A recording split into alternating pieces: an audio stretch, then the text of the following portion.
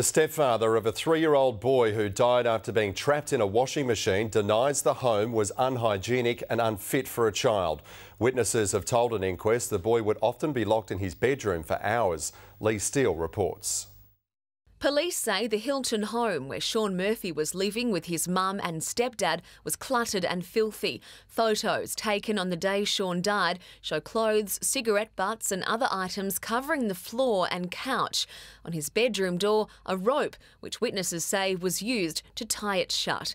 The images were presented today at an inquest into the 3-year-old's death. The coroner heard conflicting evidence about how the child was treated. Sean's stepfather, Craig Shepherd, says his ex-partner was loving and patient with her child. He says Sean loved to play hide and seek. A year before he died, he was photographed sitting in an old dryer. But a former friend of the couple painted a different picture this morning, saying Sean's mother was abusive towards him, would pick him up by one arm and throw him in the bedroom, then lock him in there all day.